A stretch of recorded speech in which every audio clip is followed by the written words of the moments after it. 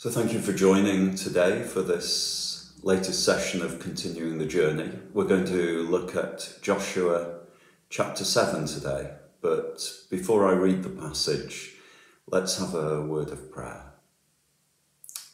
Heavenly Father, I thank you for the richness of your word, and I ask that you will speak to us through it today. If any of my words are not from you, may they drift away with the day and do no harm. But if you have something to say to us, may we hear it clearly and have the courage to act upon it. We ask this in Jesus' name. Amen. So, Joshua chapter 7, it's a long passage, but let me read it to you before we turn to consider some of the thoughts from it. But the Israelites acted unfaithfully in regard to the devoted things.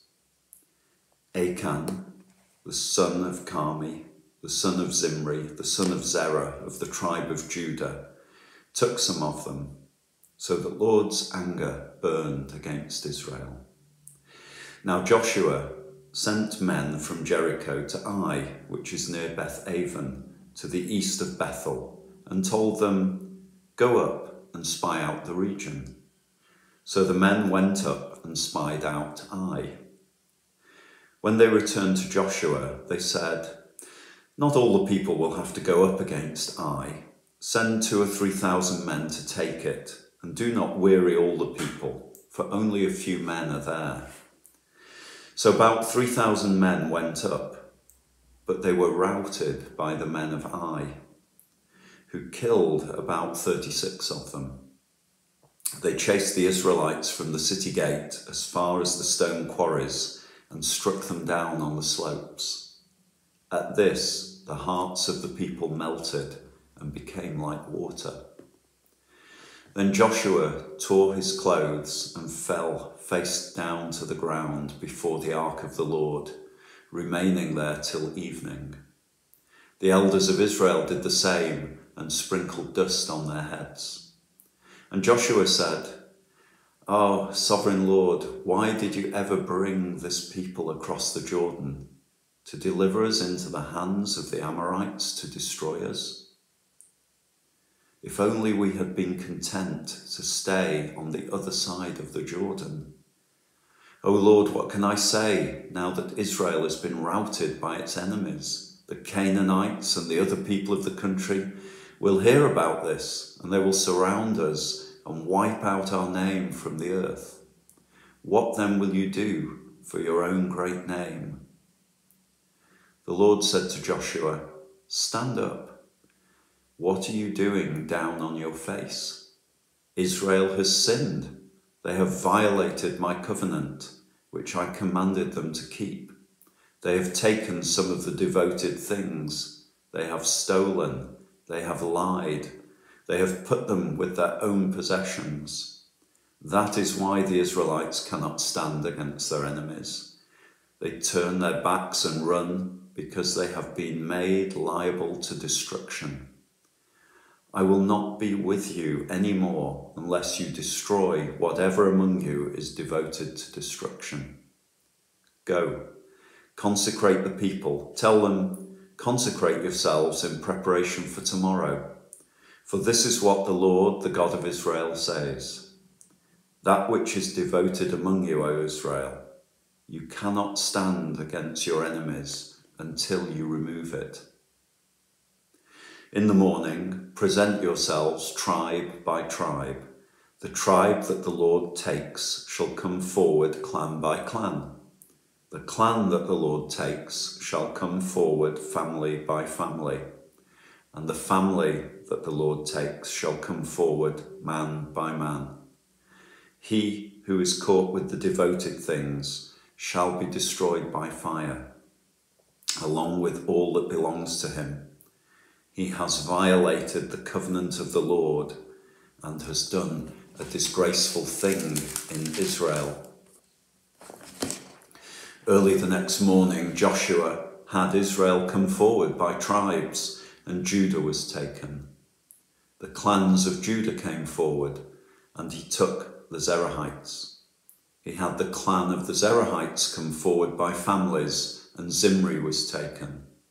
Joshua had his family come forward man by man, and Achan, son of Carmi, the son of Zimri, the son of Zerah of the tribe of Judah, was taken. Then Joshua said to Achan, "My son, give glory to the Lord, the God of Israel, and give him the praise. Tell me what you have done. Do not hide it from me." Achan replied, "It is true. I have sinned against the Lord, the God of Israel. This is what I have done. When I saw in the plunder a beautiful robe from Babylonia, 200 shekels of silver and a wedge of gold weighing 50 shekels, I coveted them and took them. They are hidden in the ground inside my tent with the silver underneath." So Joshua sent messengers, and they ran to the tent, and there it was, hidden in his tent with the silver underneath. They took the things from the tent, brought them to Joshua and all the Israelites, and spread them out before the Lord. Then Joshua, together with all Israel, took Achan, son of Zerah, the silver, the robe, the gold wedge, his sons and daughters, his cattle, donkeys and sheep, his tent, and all that he had, to the valley of Achan. Joshua said, "Why have you brought this trouble on us? The Lord will bring trouble on you today." Then all Israel stoned him, and after they had stoned the rest, they burned them. Over Achan they heaped up a large pile of rocks, which remains to this day. Then the Lord turned from his fierce anger. Therefore, that place has been called the Valley of Achan ever since.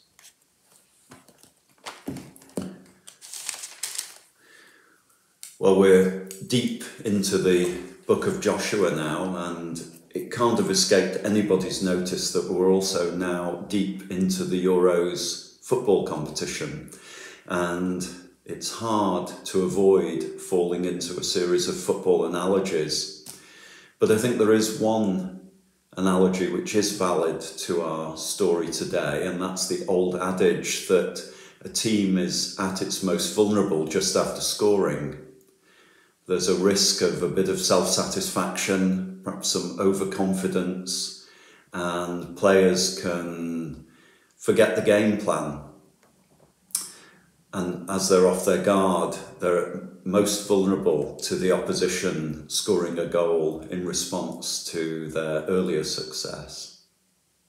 Well, the Israelites have just won an amazing victory over Jericho. We looked at that last week in chapter 6. It was an unexpected victory against the odds, yet it was well planned, it was guided by God, and the Israelites were obedient to God in carrying out the plan. Now, apparently, they had an easier challenge of taking the town of Ai. And as with Jericho, they send spies to check out the opposition. But there's little evidence this time of a prayerful preparation or even a clear message from God of how they're to go about their business. They seem to be relying more on their own judgment, assuming victory. Perhaps there's even an element of arrogance here, certainly self-reliance. Send 2,000 or 3,000, that'll be enough. And the result of this overconfidence is a rout.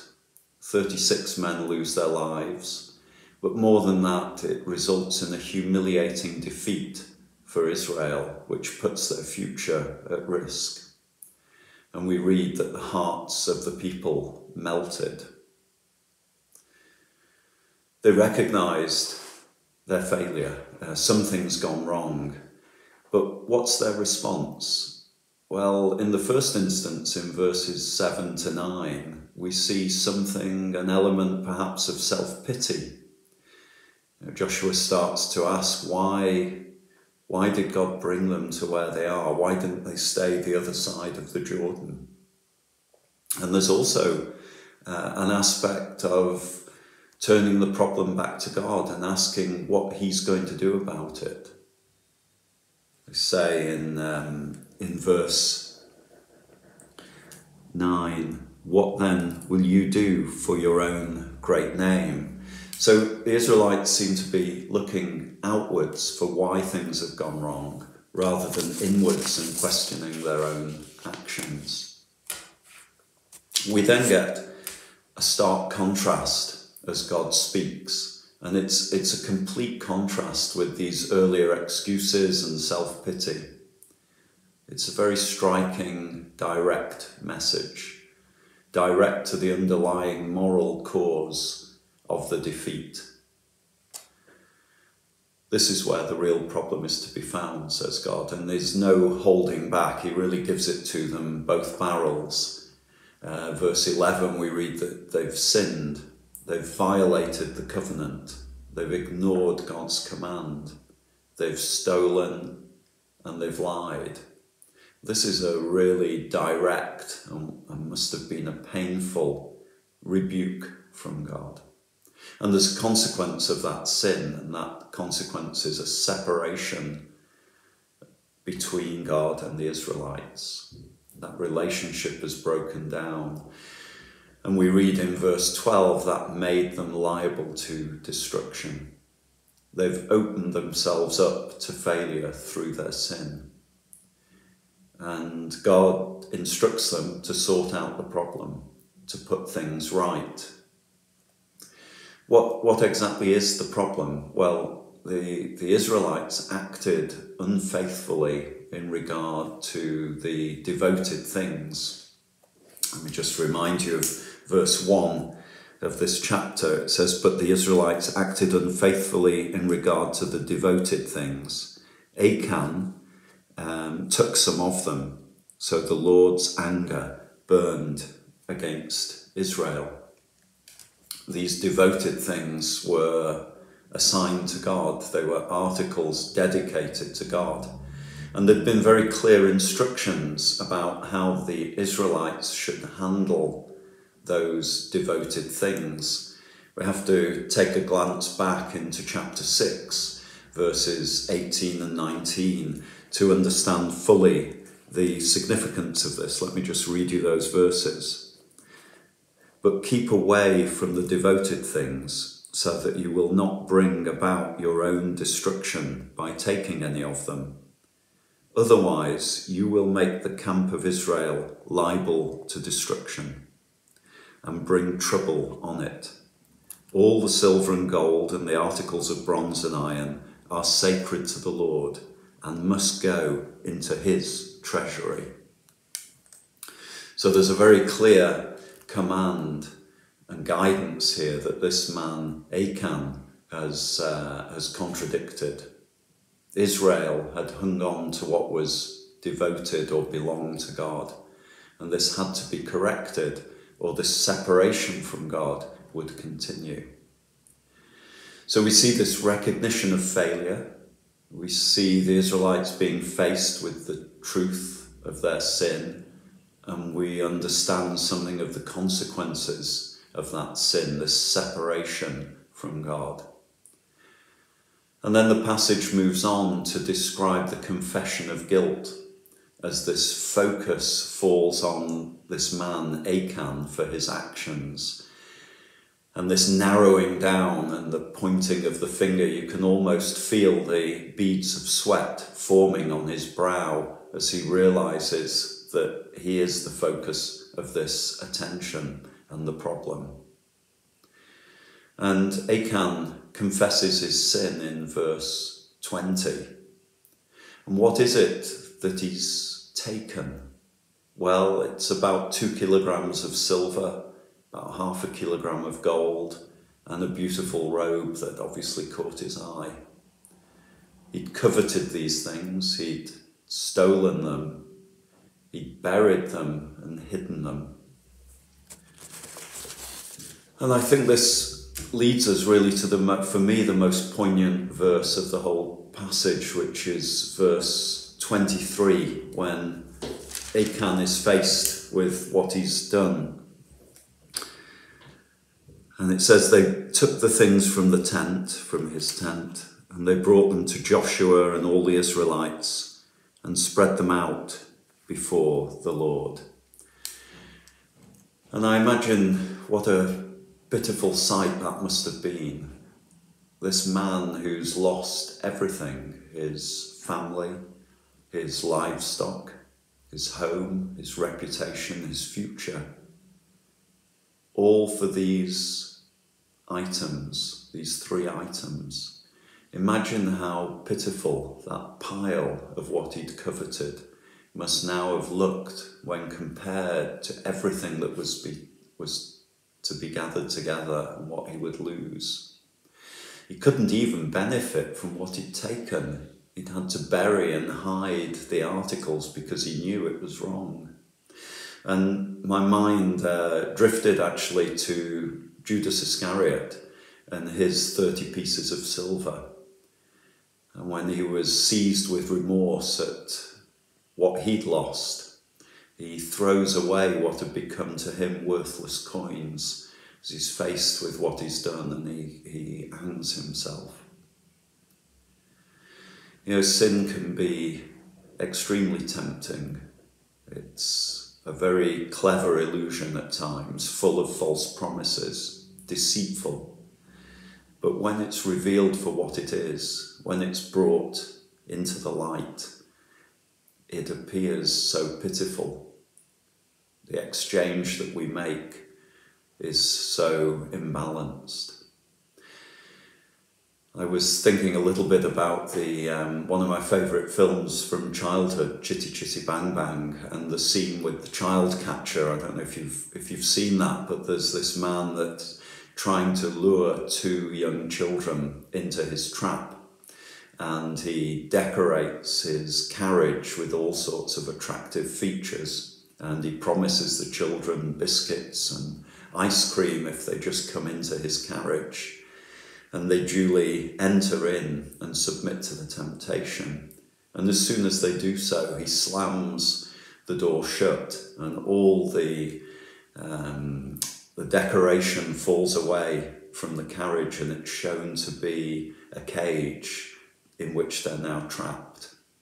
Suddenly, all the attractiveness falls away, and the reality of what they've fallen for becomes evident. We know that not all misfortune is a result of sin by any means. Scripture makes that patently clear.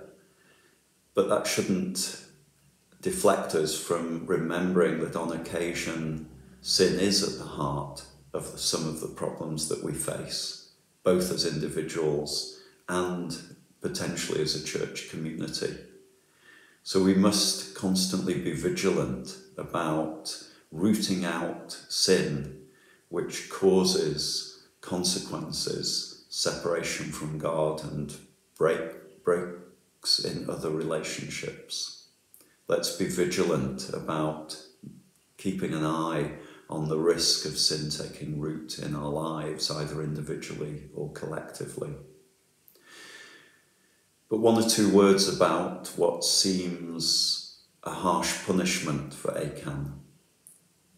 I mean, first, it's important to note that this was a direct disobedience of God's specific command, of the covenant between God and his people. It was relating to what was to be devoted to him, to God. So it was not only a human flaw or a transient slip, but a deliberate theft from God himself. And that was a serious business for the nation of Israel. And second, as a nation, for Israel, the sin of an individual was the sin of that nation. And the consequences were therefore suffered by the whole nation. We read in verse 12, God says, I will not be with you anymore. Verse 13, you cannot stand against your enemies until you remove it. And Joshua says in verse 25 to Achan, why have you brought this trouble on us? So these were weighty matters. And we read that Achan faces his demise in a place that's now called the Valley of Achan, meaning the Valley of Trouble. And it's interesting that there are two other mentions of this valley in the Old Testament. In the book of Hosea, the prophet speaks of making the Valley of Trouble a door of hope. Making the Valley of Trouble a door of hope. Hosea 2, verses 14 to 16. And Isaiah 65, verse 10, we read, the Valley of Trouble becomes a resting place for herds and people who seek me. That's what God says. So there's this sense in which this Valley of Trouble becomes a place of hope, a way through to hope. And that reminds us that as Christians we have this door of hope, of transformation. Jesus transforms trouble into hope.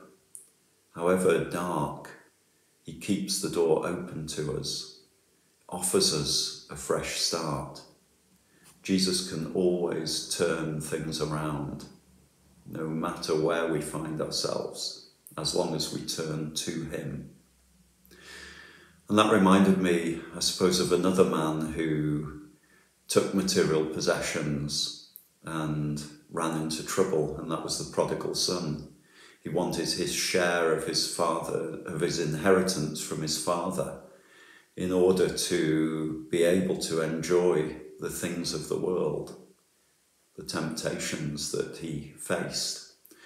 And he ended up alone, very far from home, competing for food with the pigs that he was living with.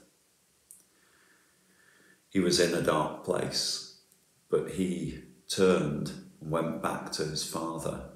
And the response he got was warm, loving, generous, and forgiving. And that's a message for us as Christians, again, that no matter where our sin takes us, there is always a way back to Jesus. We can be thankful for the salvation that we have, for the forgiveness and the new life that we can begin in that relationship that's restored with God through the saving grace of Jesus Christ. So as we look at this story from Joshua 7, the hardship and the conviction of Achan, let's remember also that that valley of trouble can also be a door of hope and one that we can walk through. Let's just spend a moment in prayer before we close with a song. Father, we thank you for the hope that we find in the gospel. We thank you for the hope in Jesus, in that restored relationship. And I ask that as we dwell on this story today, we can take that hope with us into our lives and live a life of hope in relationship with Jesus Christ our Lord. Amen. Well, thank you for joining us, and we're going to close now with a song that picks up this theme of hope.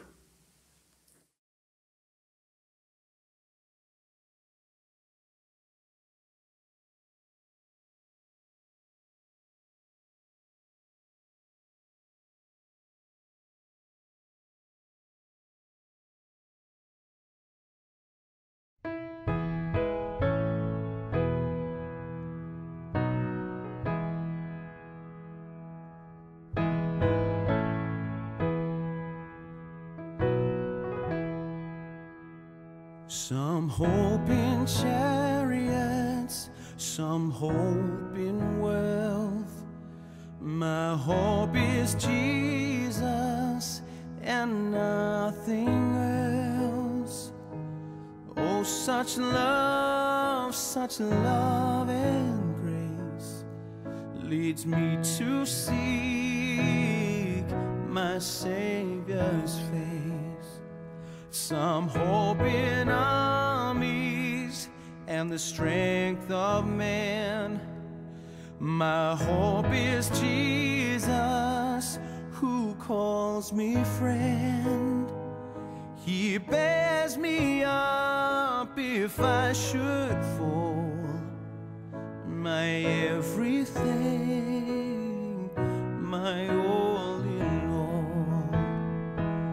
What love is this that knows no bounds to faithfulness?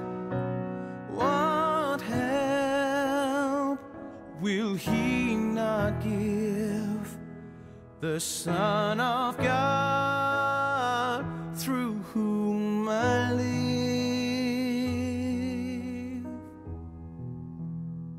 Some hope in fortune, some hope in fame. My hope is Jesus, salvation's name. For there He hung and bore my sin, that I might live and bear His name. What love is this? The Savior's blood, my righteousness, His wounds to make me whole, His sacrifice to save my soul. What love is this that knows no pride or selfishness, poured out upon my need? Love's work is done and I am free.